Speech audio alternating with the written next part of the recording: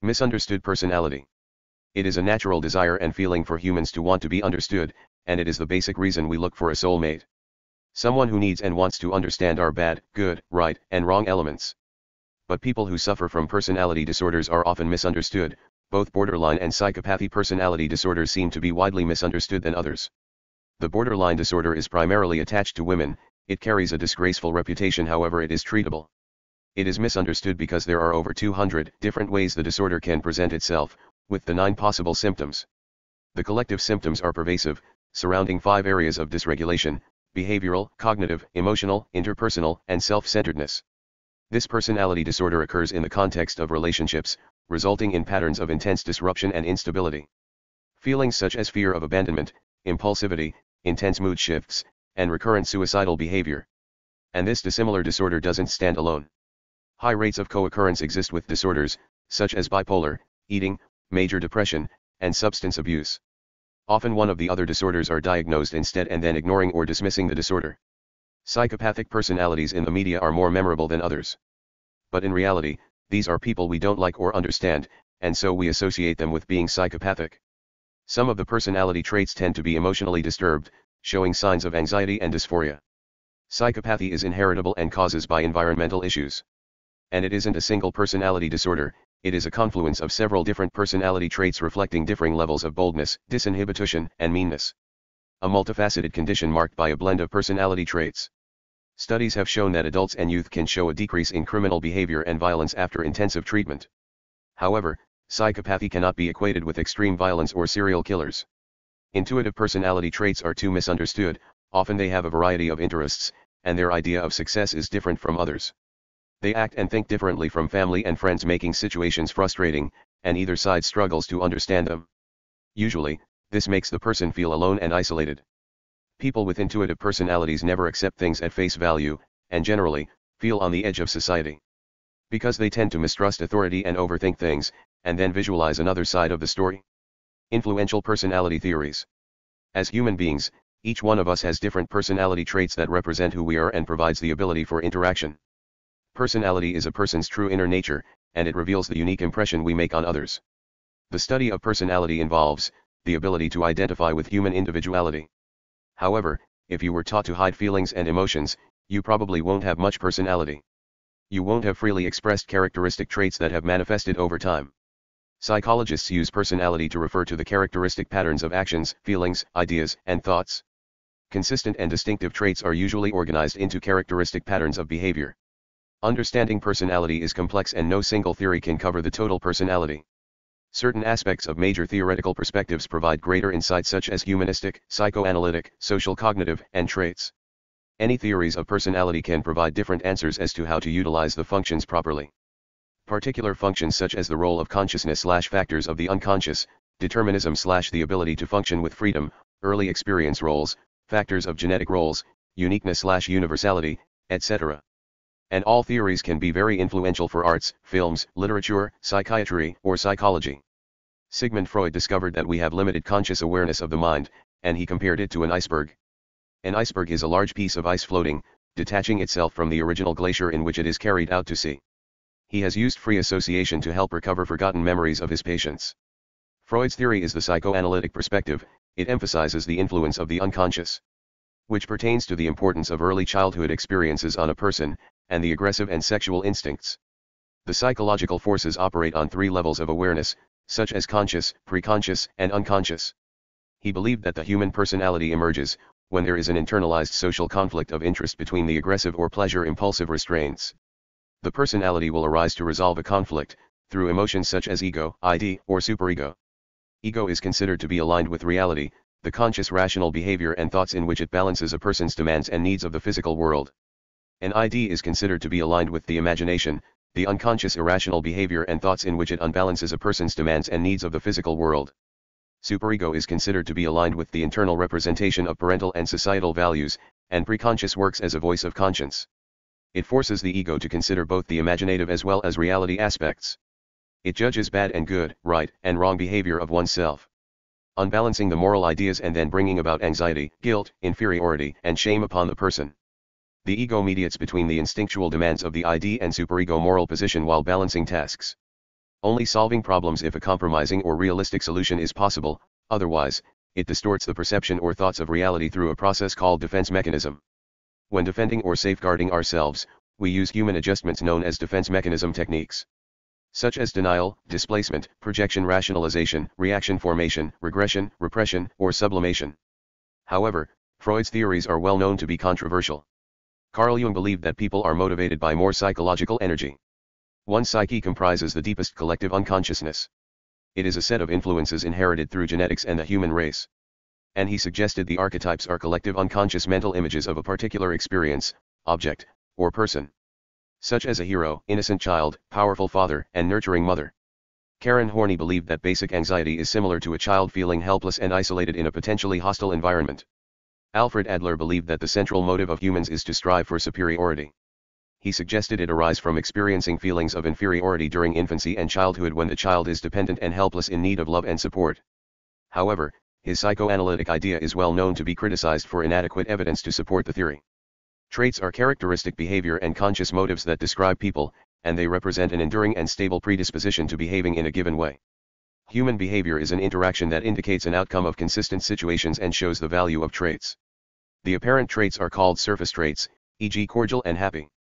Trait theories of personality are used to make a prediction describing, identifying, and measuring individual differences. Traits do not explain the personality of a person and don't tell us the cause of individual differences. Raymond Cattell developed 16 source traits called personality factors. Some are practical, imaginative, relaxed, tense, reserved, outgoing, and serious, happy-go-lucky. Eysenck's suggestion classifies people into 4 group types: extroverted neurotic and introverted neurotic, extroverted stable and introverted stable, with psychoticism being another dimension of personality. McRae and Costa developed a model that consists of 5 factors: agreeableness and conscientiousness, comprising of neuroticism, extroversion, and openness to experience. Albert Bandura developed a social cognitive theory that views the social context and a person's influenced behavior. It is a reciprocal determinism of behavior, cognitive and environmental factors. It suggests that our actions and thoughts originate in a social environment, but is essential for engaging and self-regulating active cognitive processes. The theory incorporates a personalized concept that includes abilities, attitudes, and cognitive skills representing a system. Self-efficacy indicates the person is convinced of the abilities and effectiveness to meet demands in particular situations. The social cognitive theory focuses on the role of memory and thoughts and brings them into manifestation. Based on laboratory research, however, his theory explains the rational without identifying the irrational. Although it isn't necessary to acknowledge irrational, once you are fully focused on rationality, the unconscious will only unbalance actions and thoughts of consistency and stability in very demanding situations. Abraham Maslow's and Carl Rogers' theories explain that there is an active creative force of development and growth within one's expression of self. This perspective is also known as the third force, about human characteristics and potential free will of self-awareness. In general, the consciousness and subjectivism of humanistic perceptions are considered essentially good and important to acknowledge one's own needs. Abraham Maslow suggested human motives are arranged in a hierarchy of needs that can self-actualize their actions and thoughts. He believed the people that utilize self-actualization effectively are acceptable of others and appreciative of life's positive aspects, creative, dependent, spontaneous, have realistic perceptions and enjoy privacy. Maslow's hierarchy optimistic view of the human sense of needs is belonging and love, esteem, physiological, safety, self-actualization, and transcendence. Carl Rogers believed the basic motives of humans is to actualize tendencies, and doing so drives to essentially enhance and maintain the human organism. Rogers' observation suggests that people act by their self-concept for motivation. But the experiences that are contrary to self-concepts they deny or distort. The ideal condition for development is regarded as positive unconditionally. He believed a fully functioning individual is flexible and evolves from self-concepts. The Indian culture has a very different theory of personality. It is called the Samkhya. It is one of the 6 leading systems of Hindu philosophy, stressing the duality and reality of matter and spirit. The Samkhya has 3 qualities of Prakrit or nature that refer to gunas, in Sankhya and Vedantic philosophy, Rajas, Sattva, and Tamas. Bhagavad Gita views the 3 gunas in a prototypical order, and at any point in time, one may dominate. The behavior of a person depends on the guna that is dominating the person at any point in time. Bhagavad Gita is a portion of the Mahabharata, having the form of a dialogue between the hero Arjuna and his charioteer, the avatar Krishna, in which a doctrine combining Brahmanical and other elements is evolved. Gunas. Rajas of passion. A person that is dominated by Rajas guna has qualities that include a desire for a sense of dissatisfaction, envious, gratification, materialistic and vigorous. Sattva of goodness or purity. A person that is dominated by sattva gunas has qualities that involve balance mentally, cleanliness, controlling, detachment, determination, discipline, duty, gravity, intelligence, and truth. Tamas of dullness or inertia. A person that is dominated by tamas gunas has qualities that involve anger, arrogance, depression, helplessness, imbalance mentally, laziness, and procrastination. Human personality assessing. Researchers have developed a variety of tools for assessments. The three category types consist of observational, projective, and self-report. The observational tools need an interview and a rating of the person in one or more situations. In a projective test, ambiguous material is used and the person has to give his or her interpretation, in which the interpretation will be expected to be projected in the person's given response. Although the interpretation and usage of various personality tests are required to be administered by a professional psychologist that has had training. Two of the famous projective tests are the Rorschach ink blot test and thematic apperception test, TAT. During the ink blot test, examinee is shown a set of 10 symmetrical ink blots, and then asked to say what he or she can visualize in each of them. Thereafter the responses given are interpreted by the psychologist. In the TAT, certain photographs are shown, and the examinee has to develop a story describing the situation concerning its future, past, and present. The story narrated by the examinee is analyzed and coded by the psychologist. Personality disorder factors. Researchers say there is a mix of factors that cause personality disorders, such as early childhood and teenage experiences, genetics, even the environment you grew up in, and all play a role. People are born with different types of temperaments, and some aspects of their personality are inherited. According to mental health, the signs of personality disorder are very common. You may develop a personality disorder if the family structure was chaotic or unstable. Having lived with a parent who was an alcoholic or struggled to manage a mental problem. Maybe there was little or no support from your caregiver, which can make experiencing a traumatic event or situation rather difficult.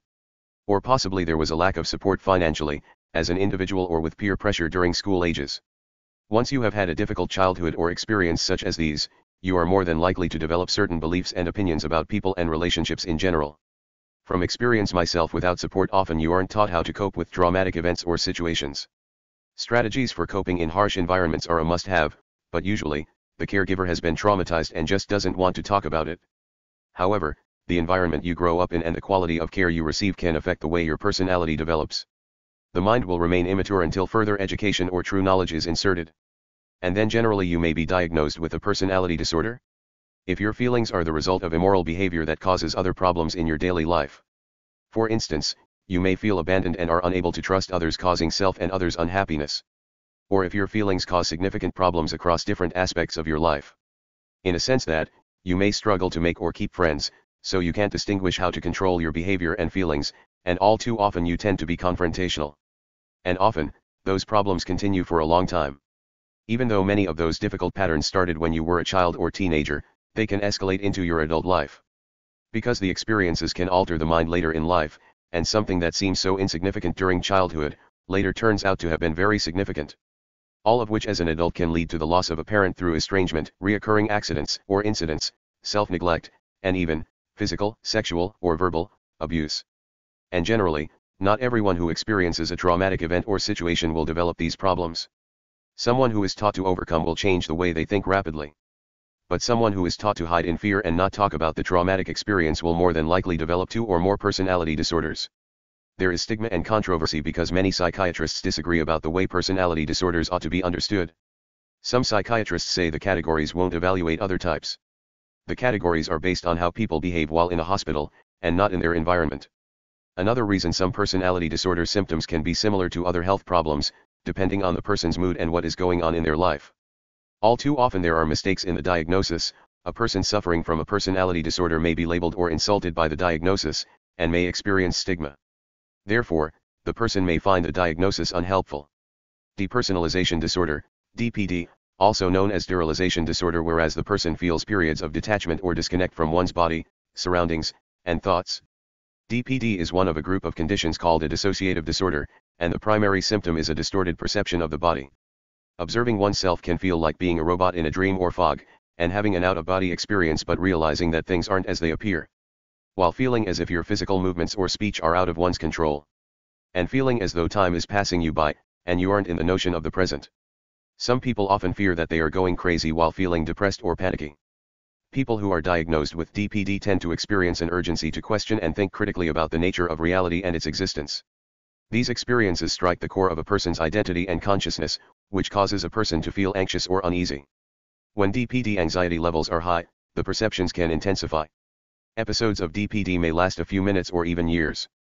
The inner turmoil created by this disorder can result in certain brain diseases, depression, personality, phobia, or seizure disorders, even low self-esteem, self-harm, substance abuse, etc. Also, it can cause physical symptoms such as chest pain, blurry vision, nausea, visual snow, and sensations of needles and pins in one's arms or legs. Since these hallucinatory states are distortions or illusions, they are not the true hallucinatory phenomena, psychotic breaks from reality. DPD is thought to be caused by triggered correlations of accidents, bad drug experiences, natural disasters, severe traumatic lifetime events including childhood abuse, torture, or war. However, the exact cause is unknown, and it is unclear whether genetics plays a role. There are many hormonal and neurochemical changes in people with DPD, and it is associated with a cognitive disruption in early attentional and perceptual processes. A diagnosis is made when the dissociation persistently interferes with the social and/or occupational functions of daily life. Description of symptoms can be inaccurate due to the subject nature of DPD and person's ambiguous use of language when describing the episodes. While DPD was once considered rare, it does occur in about 2.4% of the general population. Due to an external locus of control and threat hypersensitivity, people who live in highly individualistic cultures may be more vulnerable to DPD. Factors that diminish symptoms are diet, exercise stimulation, personal interactions, and relaxation. Alcohol and fatigue were listed by some people as having worsened their symptoms. Studies have found that patients with DPD could be distinguished from patients with clinical depression and post-traumatic stress disorder. Men and women are equally diagnosed with DPD, but onset is typical during teenage to early adult ages. DPD was first used by Henry Frederick Amiel in 1880 and first used in 1898 by Ludovic Dugas. DPD causes pathological changes to the body resulting in sensory impairment was an early theory of Maurice Chris Haber. His hypothesis was challenged by others believing that patient complaint was taken too literally and not leaving error with description metaphoric. However, the psychodynamic formed the dissociation as a defense mechanism, the basis for conceptualization. Now it is a defense against a variety of conflicts, negative feelings, and experiences. Sigmund Freud experienced sterilization while visiting Acropolis. It was difficult and overwhelming for him as a reality. The Freudian theory is a basis for the description of DPD as a dissociative reaction, that was placed in the category of psychoneurotic disorders. Some argue depersonalization and derealization may be both impairments to one's ability to perceive reality. While below are the 10 personality disorders, a person would not be diagnosed with a personality disorder if they only have one or two of those characteristics. Personality disorders and descriptions. Suspicious E. Impulsive anxious. Antisocial borderline avoidant. Paranoid histrionic dependent. Schizoid narcissistic obsessive C. Schizotypal. Suspicious. Antisocial or dissocial, the person usually has had a diagnosis of conduct disorder before reaching age 15, and now has a criminal record. Generally, they put themselves in dangerous situations without acknowledging the consequence of actions for self or others. And often behave aggressively, dangerously, illegally, or unpleasantly while getting in fights. Often bore very easy, act upon impulse, and find it difficult to hold down a job. Tend to believe whatever means necessary is the way to survive and live a successful life, and only the strong survive. Commonly do things to get what one wants, putting self-needs before others. And basically, feel no sense of guilt after having been mistreated by others. Paranoid, the person does not confide in people, family, or friends. Generally, find it difficult to trust people for believing they will continuously use them, and basically, they expect them to take advantage. Often they closely watch others looking for red flags of betrayal or hostility. And commonly read dangers and threats in everyday situations. Schizoid, the person generally is uninterested in forming close relationships with other people, including family. And tend to feel relationships cause problems, and will interfere with personal freedom. They would rather be alone to work out their thoughts. Schizotypal, the person may appear anxious, hostile, and tense towards others who do not share the same beliefs. Their expressions and thoughts are odd and unusual according to the choice of word phrases. Others find the behavior to be erratic and odd because the person may be experiencing paranoia in certain situations. The person may even believe they have special powers to read minds. And so, they may commonly find making friends exceedingly difficult. Psychosis is the inability to distinguish imaginary from reality, and is found in mental illnesses such as paranoia or schizophrenia. With either illness, the person may experience symptoms of delusions and hallucinations. Emotional impulsive. Borderline, often the person has a weak sense of who they are, and that changes depending on who they are with.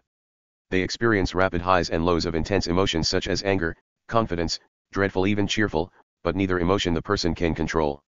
They may check out and can't remember things properly, just after things happen. When very stressed, the person feels paranoid and has psychotic episodes where they hear and see things others don't. They may find it difficult to make or keep stable relationships. The person often feels worried about people abandoning them, and so they do anything to avoid that happening again. And they may act on impulse, doing things that can harm themselves, such as binge eating, driving dangerously, or using drugs. The behavior is consistent with having suicidal thoughts, and usually, the person feels empty and lonely. Histrionic, the person tends to feel uncomfortable if they aren't the center of attention. They often feel dependent upon the approval of others and are easily influenced. And often feel more at ease as the life or soul of the party, and often feel they have to entertain. The person behaves provocatively and flirty to ensure that they remain the center of attention. They more than likely have a reputation for being dramatic and over-emotional. Narcissistic, the person often feels fragile self-esteem, so they rely upon others' recognition for their own needs and self-worth. The person believes there are special reasons that make you different, and more deserving. They tend to put their demands above others' needs, and so they are seen as selfish because they often take advantage. They tend to be upset easily if others don't give them what they want but resent others for their success. Anxious. Avoidant, the person is reluctant to try new activities for fear of embarrassing themselves. They constantly worry about being found out, rejected, ridiculed, or shamed. They avoid social or work activities when it means you must be with others. The person avoids friendships, intimacy, and relationships. Usually, they expect criticism and disapproval and are very sensitive to either. Often they feel lonely, isolated, and inferior. Dependent, the person appears very passive and submissive, and often feels afraid of being left to fend for themselves. Generally, they have lower confidence and see others as being much more capable than them. The person often feels needy or weak, and unable to make proper decisions or function with help or support. They usually agree to things they dislike or feel are wrong to avoid being alone or losing someone's support. And so, they allow others to assume responsibility for many areas of their lives. Obsessive-compulsive, anarchistic, the person prefers to live life without interference from others, and usually is emotionally cold-hearted. Because they get little or no pleasure from life, therefore the person has little interest in intimacy or sex.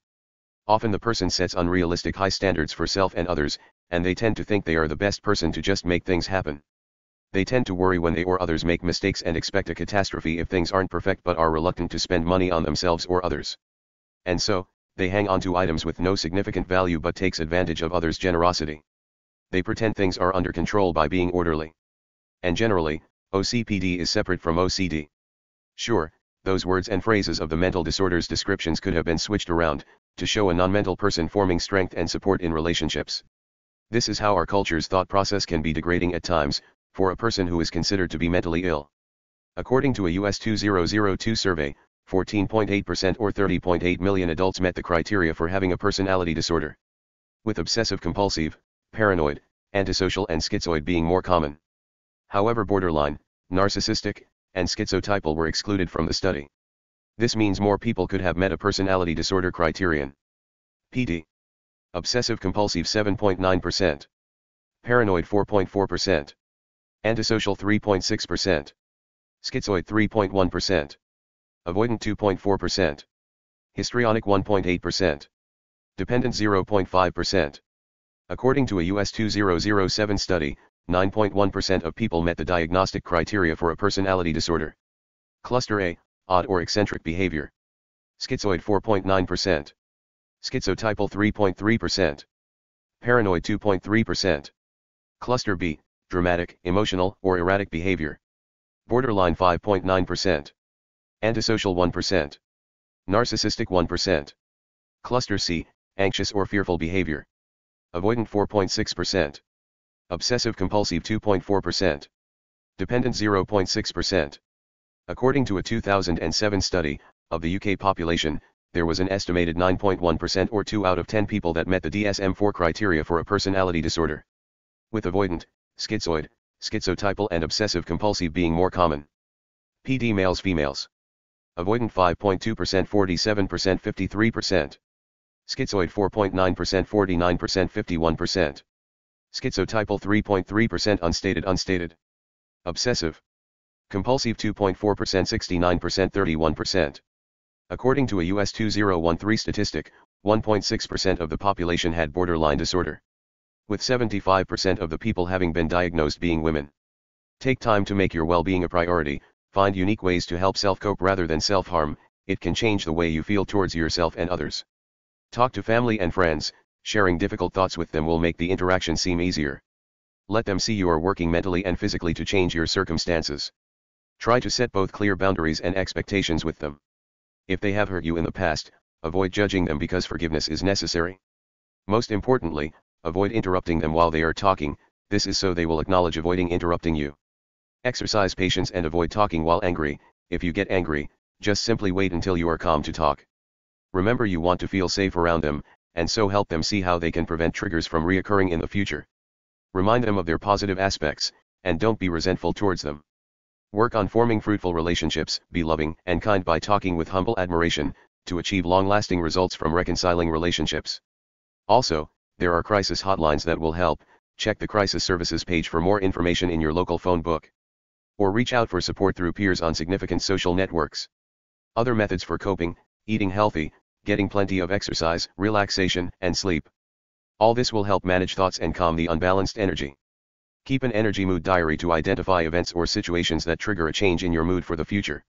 And stay open to learning more about any health problems you face, to not remain in the same circumstance. Below are major diseases and disorders that affect many athletes and the military dramatically after brain injuries or molestation.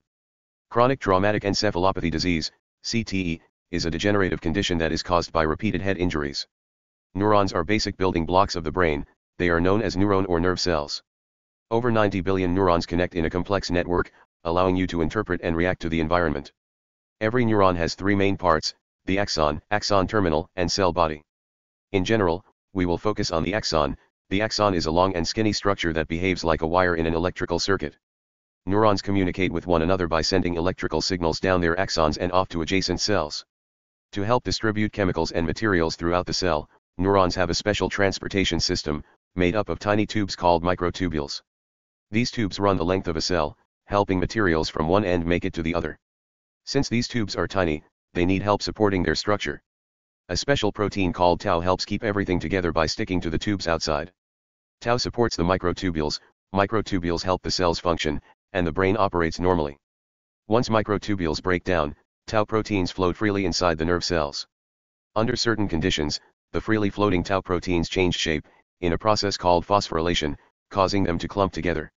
The clumps spread to surrounding brain areas, and then the clumps continue to grow and spread without additional head impact through a process called prion spread. In a diseased brain, the same protein that helped keep everything together eventually causes nerve cells to fall apart. Scientists say, the tau in CTE spreads in a distinctive pattern, that is unique to CTE. They believe the slow spread of tau clusters is the reason signs and symptoms do not show until decades after the trauma.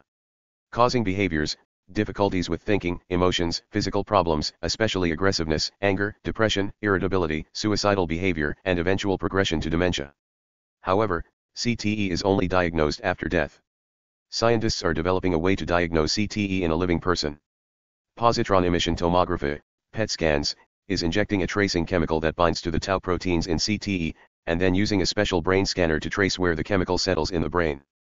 The technique is only designed for tau, and one day it supposes to telltale distributions of tau tangles in people who are alive. Post-traumatic stress disorder, PTSD, is a mental condition that's triggered by a terrifying or reoccurring event, whether experienced or witnessed. This includes having seen or gone through a car accident, kidnapping, serious injury, sexual violation, warfare, or other threats on a person's life. The condition was originally known as combat neurosis or shell shock.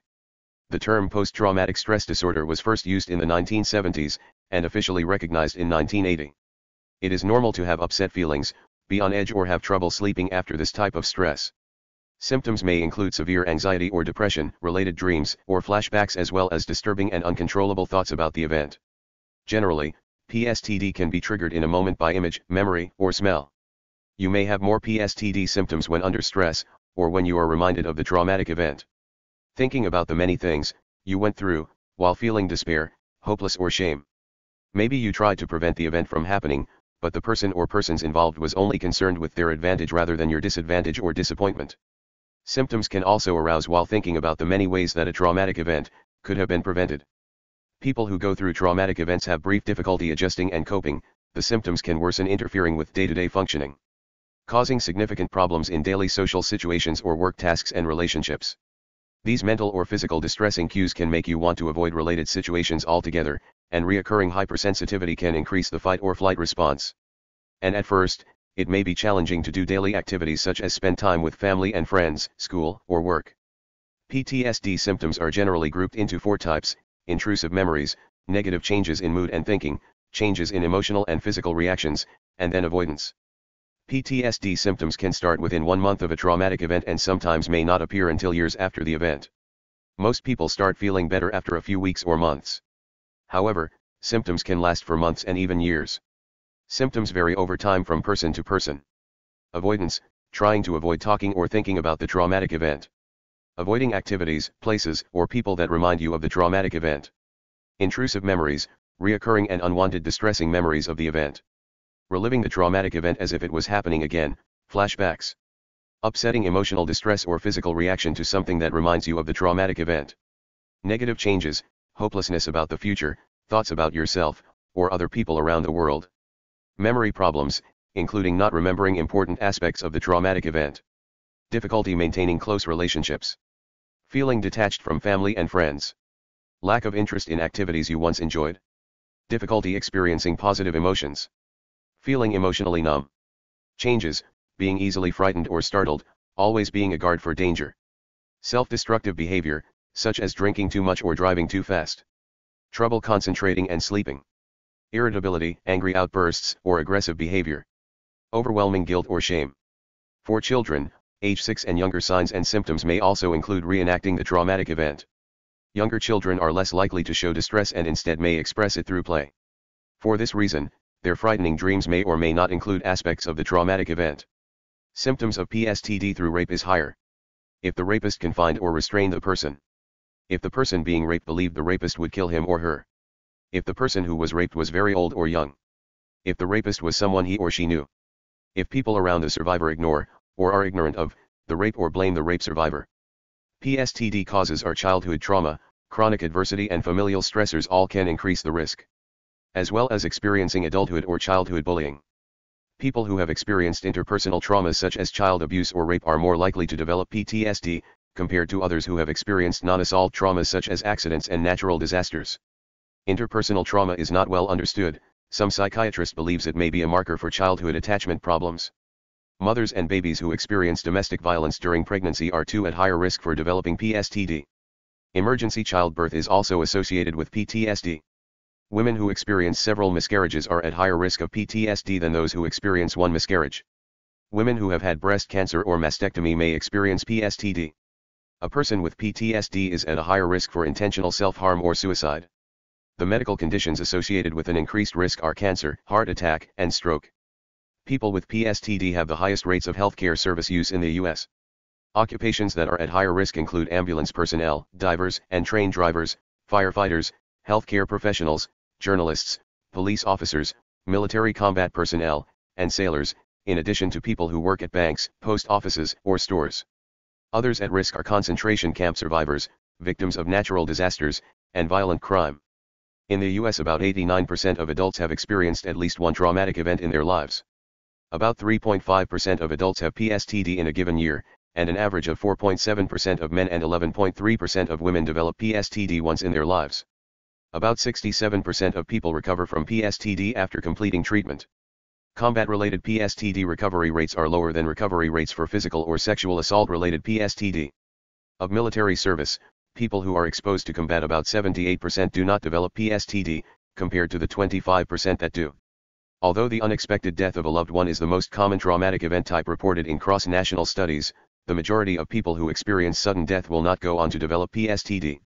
This type of trauma only accounts for 20% of PTSD cases worldwide. Cognitive behavioral therapy. Cognitive relates to cognition, concerning the act or process of learning, cognitive development and functioning to change perceptions. Changing the mental judgment, memories, and reasoning, that contrast with emotions and volitional processes. CBT is a form of therapy used for treating depression and PTSD, in which the goal is to diminish symptoms by correcting distorted thinking that is based on negative expectations and self-perceptions. The diagram depicts how a person's behavior, emotions, and thoughts influence one another. A triangle is used, to sum up, all humans' core beliefs that have 3 categories: future, others, and self, and this represents CBT's tenet. CBT has been proven to be an effective treatment for depression and PTSD, and it is currently considered the standard of care for PTSD by the U.S. Department of Defense. With CBT, people learn how to identify the thoughts that make them feel afraid or upset and then replace them with less distressing thoughts. In general, the overall goal is to be able to understand how certain thoughts about events cause PTSD-related stress. Therapies believe that CBT may produce significant results compared to some of the better valid therapies. If symptoms last for more than a month, reach out to family or friends or contact a minister, a spiritual leader. Also, you can make an appointment with your doctor or a mental health professional to ask them about cognitive behavior therapy. If you are experiencing suicidal thoughts, call 911 or the National Suicide Prevention Lifeline at 1-800-273-TALK. You will reach a trained counselor.